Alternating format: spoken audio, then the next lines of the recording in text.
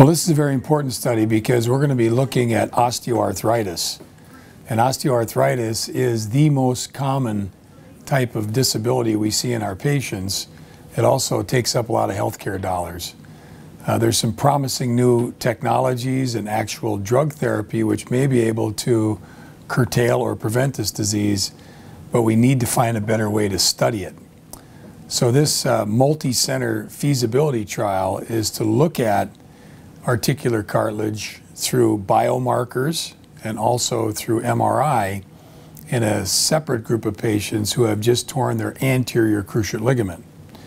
This affords an opportunity for us to study the cartilage in a group of patients who we know have damaged the cartilage, have torn this ligament, and we're able to intervene early within 2 weeks of their injury to actually evaluate these biomarkers in the urine, the serum, and also the synovial fluid at the same time, using very sophisticated imaging with 3T MRI to look at the joint surface cartilage. There is damage to the joint done at the time of injury, which includes damage to the ligament, of course, the anterior cruciate ligament, but also the articular cartilage, joint surface cartilage, the meniscus, and even the subchondral bone.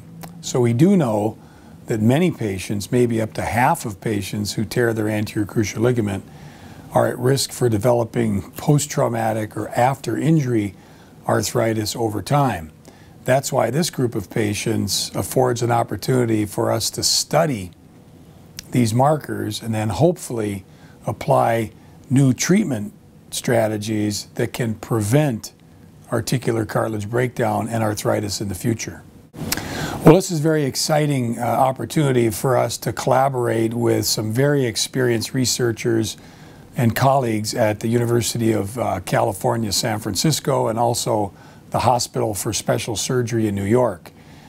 We all have extensive experience in research. We have a lot of experience in ligament reconstruction surgery.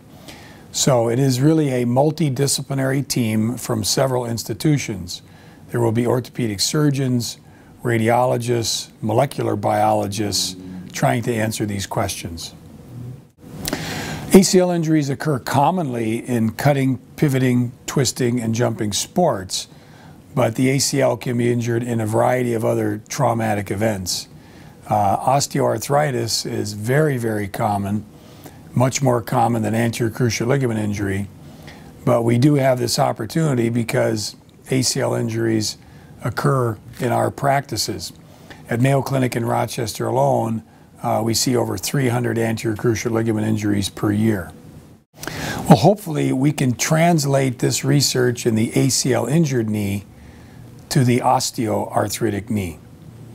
And what we learned from examining these biomarkers and from the MRI after injury can maybe allow us and others to develop strategies, maybe drug therapy, or ways to prevent or at least delay osteoarthritis, which is a very common worldwide problem that results in disability for so many people.